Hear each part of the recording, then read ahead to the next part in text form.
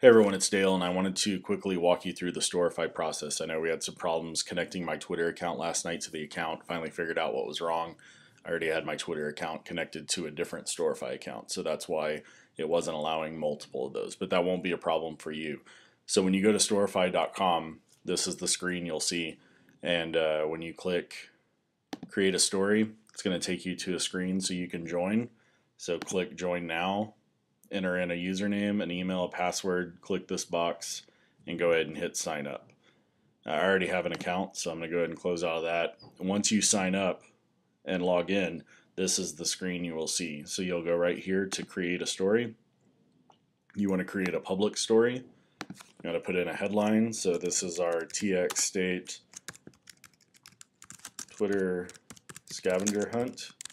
And then you enter in a little description here. I scoured the Texas State campus to find some cool scenes and sights. You can write whatever you want there for the description. And then here is where the main post will go. Now, the thing I was having problems with last night right here is the Twitter account. Now that I've connected my account, when you click Twitter, you have all these options right here. So the first thing you'll see is a search option.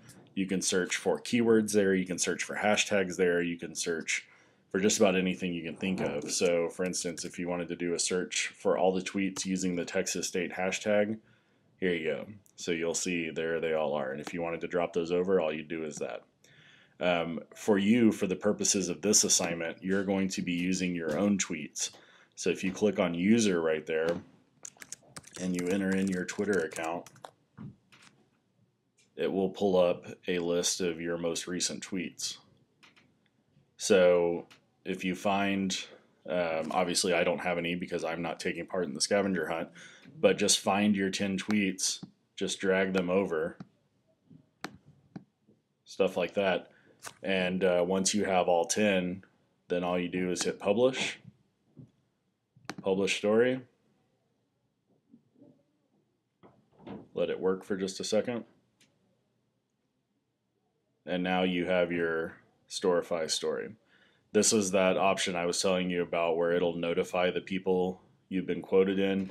You don't have to worry about that for this instance because you're only going to have your own tweets on this, so you don't want to send a tweet to yourself that you've used yourself, so go ahead and skip. So if you go right here, now you have your URL, and you'll just copy and paste that into an email and send it to me so that I know. So I hope that makes sense. Storify is really easy to use, can really help you out with your writing, so I hope you continue to take advantage of it throughout the semester.